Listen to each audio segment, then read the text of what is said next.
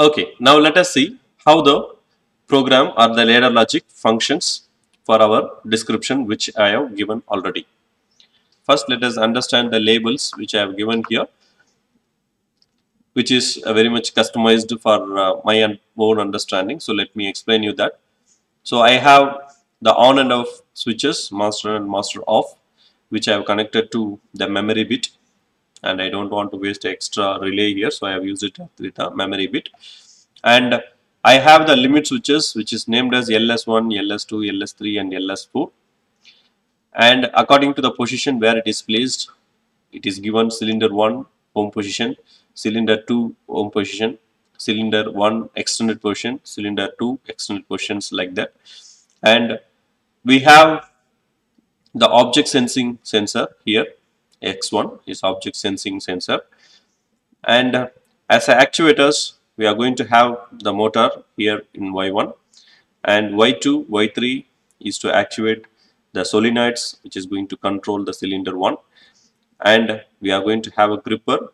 It is also a solenoid, but this valve is going to be a spring return valve, so only one solenoid only we are using for gripper. If we want, we can use two solenoids as well. And here Y4 and Y5 is used as a solenoids for controlling the cylinder number 2. It is also double acting type of valve, so we are using two solenoids here. And one more memory bit is used for controlling purpose. So this is the labels for the respective switches and coils, motors, right? So let us understand the ladder logic for the above said problem. Let me first simulate this. Let me download the program, keep it in run mode and put it in the viewpoint. Okay, so as I said, now I am going to turn on the process by turning on the on switch. So now the machine is on. I turned on the turn on switch. So since it is a push button type, so immediately I switch off this.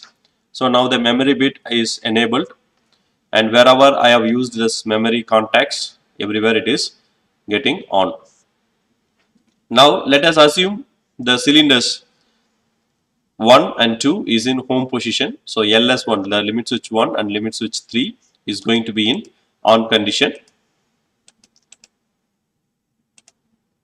So when these two cylinders are in home position and the master on switch is on, then the conveyor motor is going to run.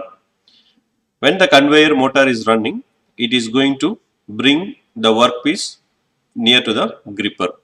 Until then, the conveyor motor is going to run. Once the object is sensed by the sensor, then the object sensor is going to get on. Once the object sensor is sensed the object, it is triggering the cylinder 1 to go forward. So that means it is detached from the home position of the cylinder 1. So it will go off here. Though the signal is turned off for this solenoid, it is a memory valve, so it will not stop the signal from the pneumatic side. It will go until the last or extended position. Right. Now when the cylinder is extended fully, the sensor in the extended position is getting on.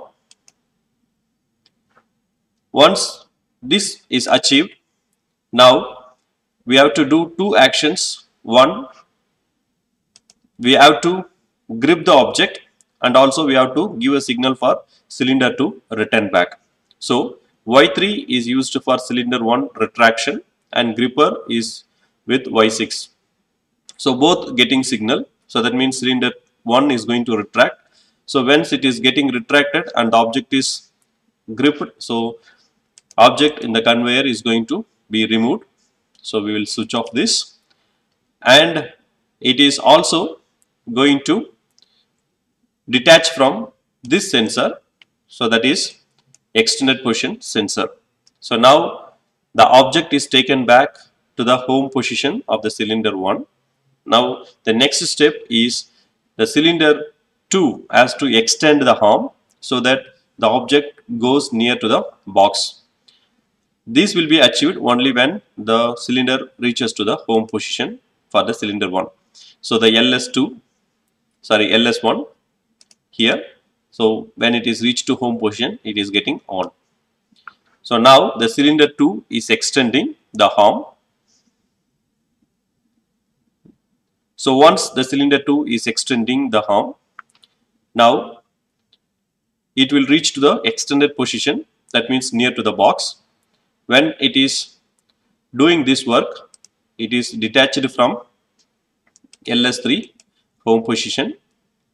So I will switch off this and it reaches to LS4, that is cylinder 2 extended position. So it is getting on. So here still the cylinder is in home position for cylinder 1. So it is in on condition itself. Now it is reached to LS4. Now what we have to do? We have to bring the cylinder 1 again down to place the object. So already picking is done. Now we have to place. Now we can see here what happens. When the cylinder number 2 is fully extended, the power supply goes in this way and the cylinder 1 again extends. That means it is bringing the object down near the box. Now here cylinder 1 home position will be off because cylinder 1 is going down now. Cylinder 4 still is in extended condition. Now the cylinder 1 is in the fully extended condition, that means it is reached to the box. So now this will be on. When this is on, so that means the object is brought to near to the box. Now the gripper has to release. So this memory contact is used to remove the supply for the gripper here, Y6. So gripper off. So when the gripper is off, then again the cylinder has to retract back. The cylinder 1 has to retract back. You can see here the cylinder 1 is retracting through the memory bit here. The cylinder 1 is retracting back. So now the object is placed inside the box and the cylinder 1 is going to the home position. So now when the cylinder 1 is going to the home position, so that means this cylinder 1 extended position will be go to off state again. We will see where is cylinder 1 extended position. Cylinder 1 extended position.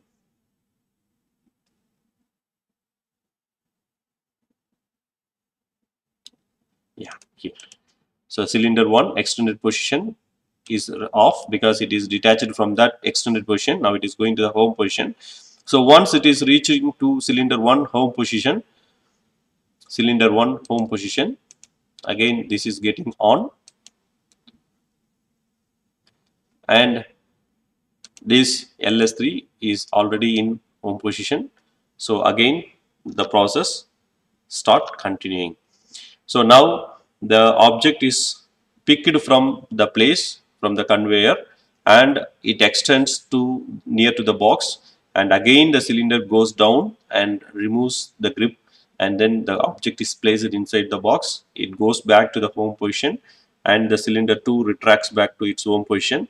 So once this cycle is done, then again the motor 1, that is conveyor 1, is going to get on. So the next object is going to come to the gripper place. So the gripper will again take the object according to the cycle what we have done. So this is how the program or the ladder is written for the description what I have given in the problem.